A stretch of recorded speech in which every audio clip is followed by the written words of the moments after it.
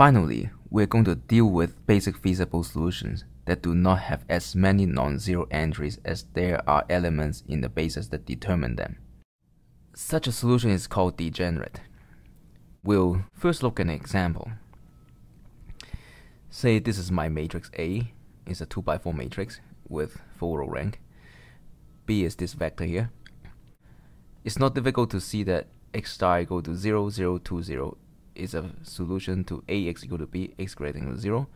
And in fact, it is a basic feasible solution determined by any one of these three bases, 1, 3, 2, 3, or 3, 4. The fact that there are multiple bases determining this basic feasible solution causes some complication. The reason is because we are trying to work with extreme points, but we don't really work with extreme points directly.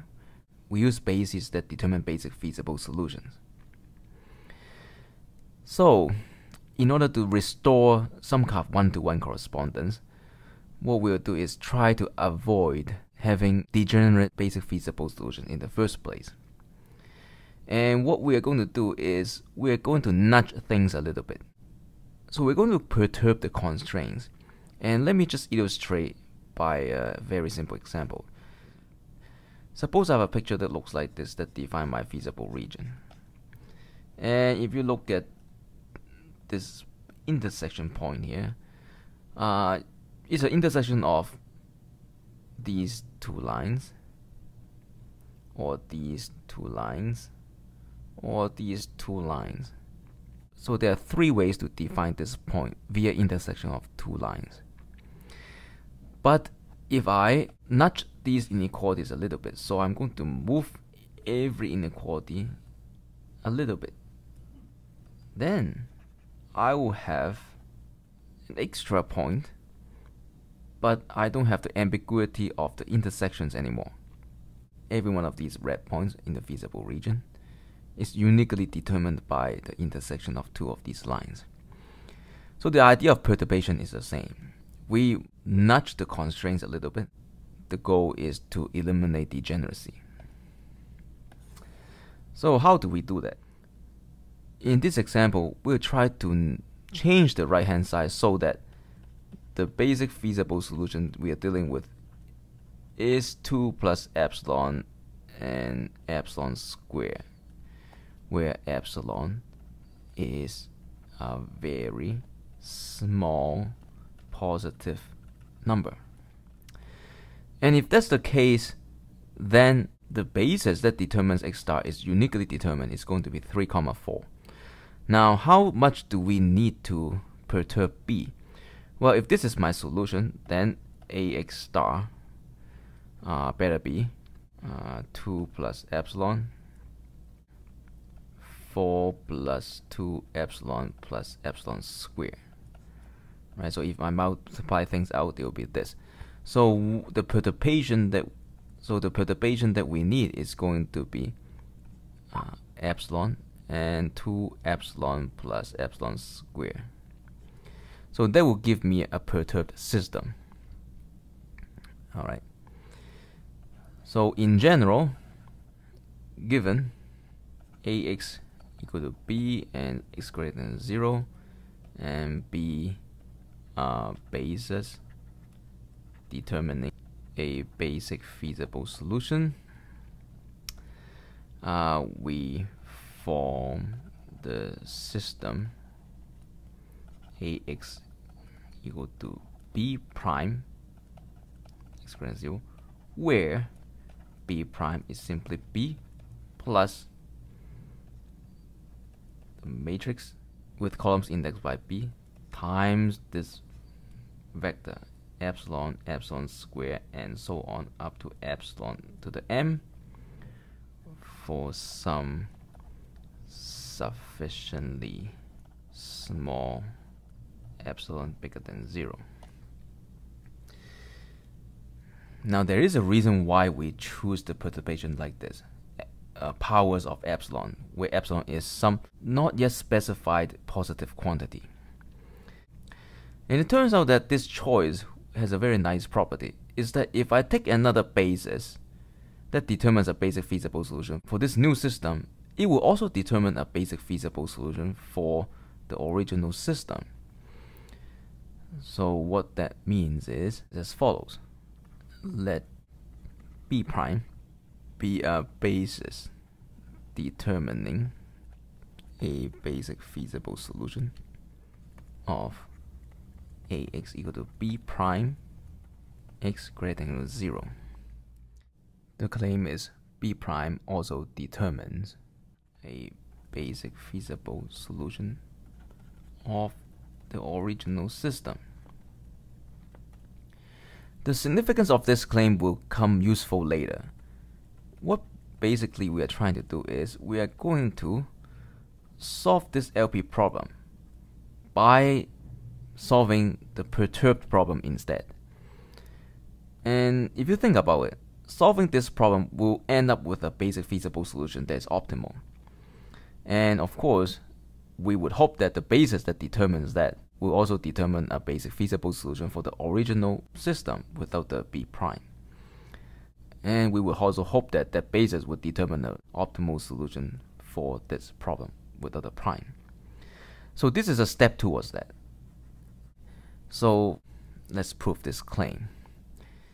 First of all, it suffices to show that the inverse of A sub B prime times B is non-negative, because that will give us the values for the basic variables given by the basis B prime.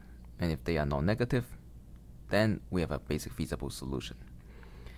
The fact that B prime determines a basic feasible solution of AX equal to B prime comma x greater than or equal to 0 means A sub B prime inverse times B prime is non-negative. This implies that, of course, B plus AB prime inverse times A sub B times these epsilon is non-negative. If we look at this, this is a column vector, and this thing collectively is a column vector in which every entry has a positive power of epsilon as a factor. And epsilon, remember, is very, very small. So if any of these is negative, say the first component here is negative, then there's no way we can make up for that negative value by these powers of epsilon to make it non-negative, right? So if the first component is, say, minus 0.01, well, remember that epsilon is very, very, very small. So small that it will be insignificant compared to 0.1. In that case, this is not possible, provided we choose epsilon small enough. So the only way this is satisfied is to have all these components to be non-negative. Now obviously, the choice of epsilon will depend on what's in here. But there are only finitely many values that can appear in the front here because we have only finitely many bases. So presumably we can choose epsilon so small that no matter what B prime is, the column vector here will never make up for any possible negative value that appears here. And that basically is the proof. Now, there's another important fact. So in fact, A prime B prime is greater than 0. Now, let's see why this is the case. So let's bring it up here. The jth entry looks like this. It will be some constant plus another constant times first power of epsilon plus another constant times the second power of epsilon, and so on. Another constant times the nth power of epsilon. Alright, so if you expand this, the entry will look like this.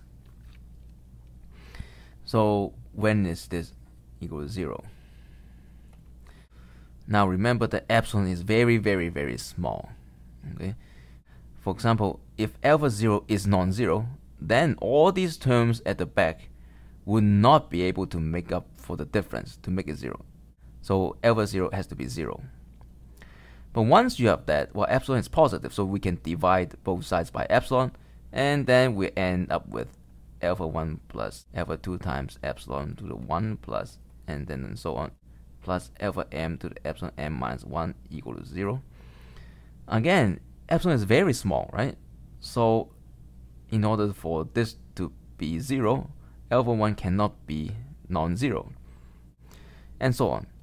So you can use this argument to conclude that it is 0 if and only if all these things are 0.